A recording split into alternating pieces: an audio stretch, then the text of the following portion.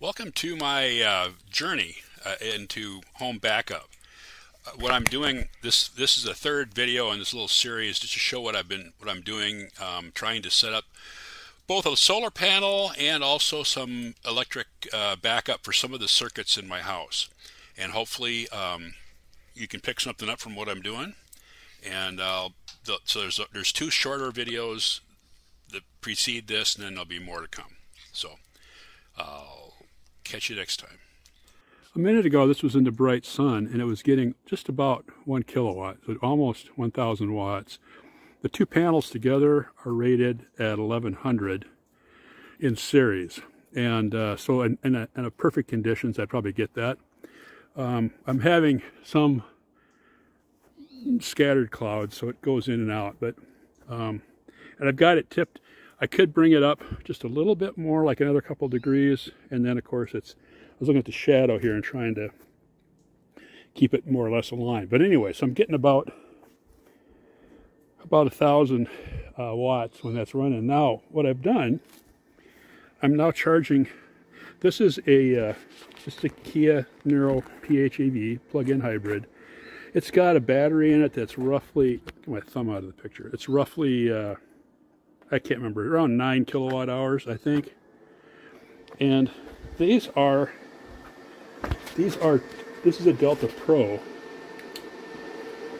an Ecoflow Delta Pro, which has a 3.6 or 3.7 kilowatt hour battery, and then there's a smart extra battery plugged into it. So together, we're a little over 7 kilowatt hours probably. So together, these two units have slightly less power, less battery capacity than the traction battery on the Kia. But I just drove to Silverdale and back, made a Costco run, and I only used I probably used not quite 60% of the battery in that run. So I only need to charge about 60% of 9. So we'll see what happens. These units are almost full because of the solar, and the only thing I'm currently running off of them is back in the mess there is a chest freezer, which uses, when the compressor's running, it uses about 100 watts, but the compressor doesn't run all the time. I don't know if it runs half the time or something. So overnight it used less than 20% of the battery power of these two units. Probably like around 15%, something like that overnight. Okay, so I've got a kilowatt hour coming in. I've got 1.4 kilowatt hours going out to the car, and we'll see how long that lasts. I'm at move this cable out of the way. I've got 98% on the main unit and 95% on the extra battery right now. When it runs, it tries to keep them roughly the same. It doesn't shift power back and forth, because every time it has to move power around, there's a loss. You know, with the inverter and the cabling and everything, you lose some energy. So it tries to keep them within about 10% or less of each other, but it doesn't worry about trying to make them exact. It won't sit there and shift power back and forth to balance it. What else do I get? Oh, so when I charge the Kia, I've done videos about this, but I have a level 2 charger here. It's a ChargePoint level 2 charger, and it runs on 240 volts. Here in the U.S., our houses are wired for 120, and if you want 240, you have to have a dual phase connection. And so I've got that here, and then of course in the house we have dual phase for things like the electric water heater, electric range, electric clothes dryer, are three that I can think of off the top of my head that use 240. Okay, so if this was completely empty, or down to, it doesn't ever get completely empty, but if it was down to like 10% power, this would charge the Kia in about 2.5 hours. Now what I've got here, this is a level 1 charger. It's running off of 120 volts. It's a level 1 charger, and this charger came to me, this came with the car. So this is a Kia brand charger, and it'll charge this car from say 10% to 100 in probably 7 hours, 7.5 hours, something like that. So it would charge it up overnight. But like I said, I don't have, assuming that I don't run out of battery power, this should charge in about 4 hours, I would think. I did something else, and I don't know if I needed to, but I was reading online, and it said if you're going to charge a car from a solar generator like this, you need to get a grounding plug. So I went to online and I bought, I got plugged in here, this is a grounding plug. And the reason you need that is because the car won't start charging until it senses that you've got an adequate ground. So I'm kind of fooling the car. I don't think there's any danger of anything here because, you know, the generators are 3-wired and everything is connected adequately. But you need to run that. So I've got that going, and this is the first time I've done this. So I'm just curious to see what happens, and it's perfectly happy. When it's flashing green like this, it just means that it's charging. And the Kia has the J1772 plugs, so it's a non-Tesla. I do have a Tesla adapter, so when the world goes Tesla adapter next, they call it, I'll be able to continue. So the this says 5 hours right now, remaining time. So we'll see what happens. So this is a screen print off of the app, the Delta Pro, the Ecoflow app that comes with, that you can download and connect your Ecoflow products. So this is connected to my Delta Pro number 1.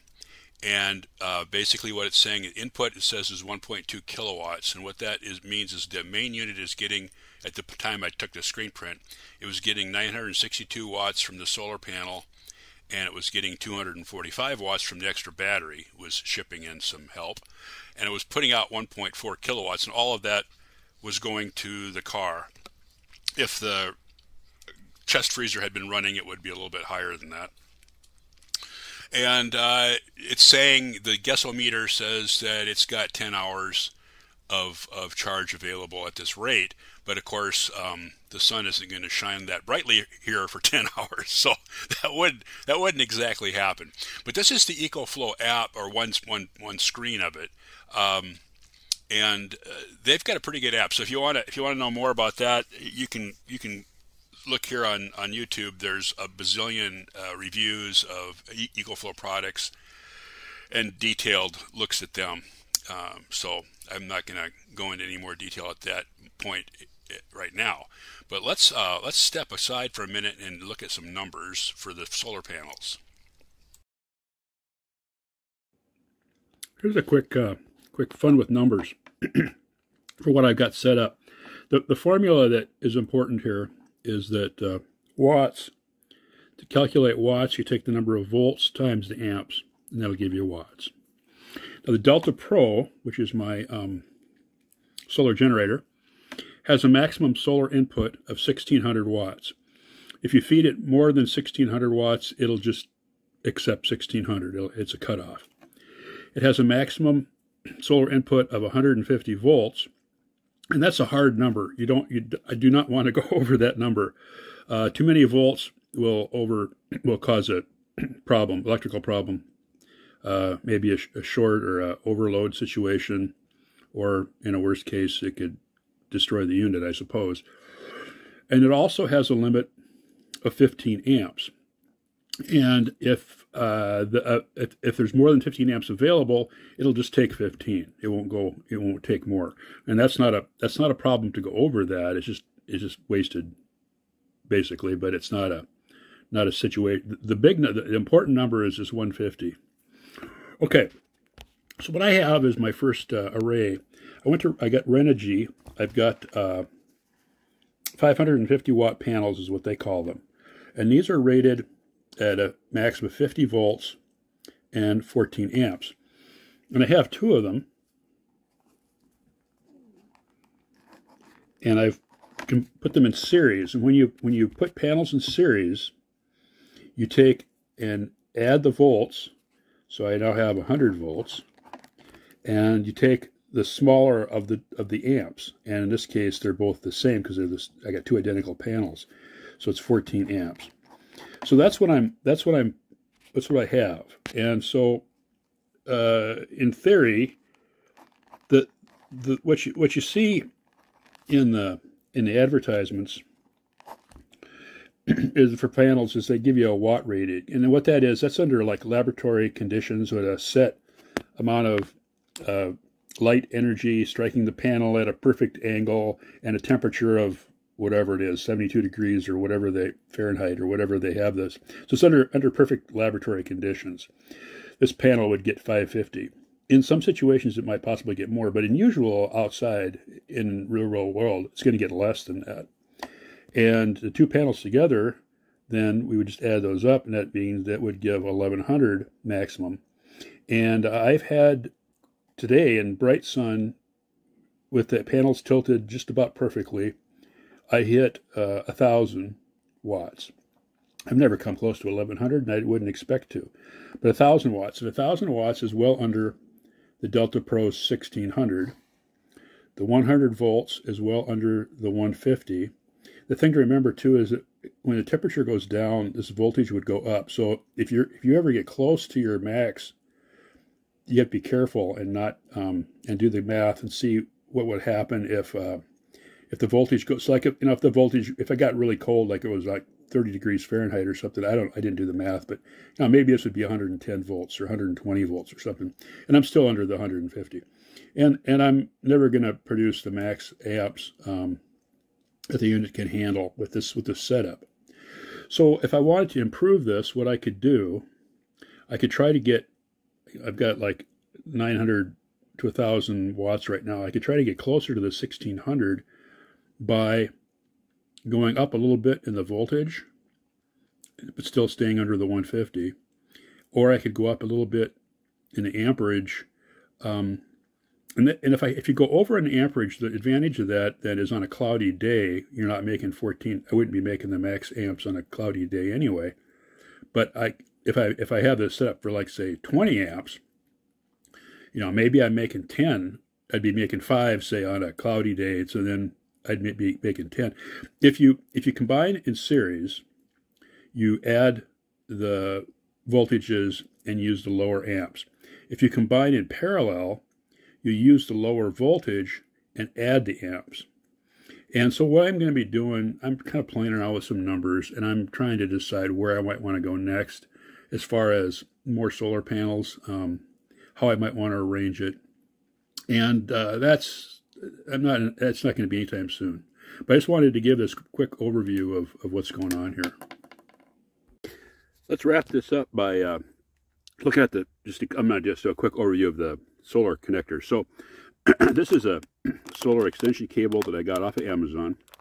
It's on one end, it's got these are MC4 connectors, and that's the standard kind of connector to connect up solar panels. And you can see on this end they're already connected, and one cable is helpfully red and one's black.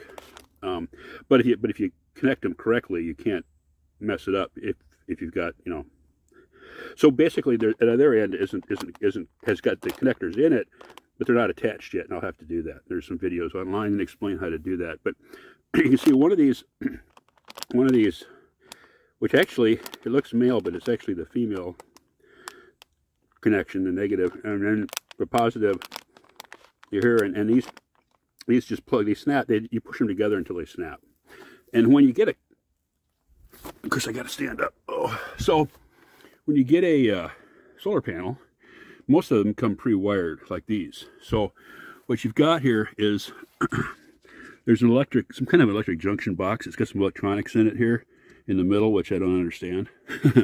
But on each end there's a connection with a cable, and it's got one of the MC4 connectors on one side, and it's got the other one over here on the other side. And so to connect them in series, like I've done, what you do is you put the two panels next to each other, like here, and you take the positive from one and the negative from another, and you connect them here in the middle.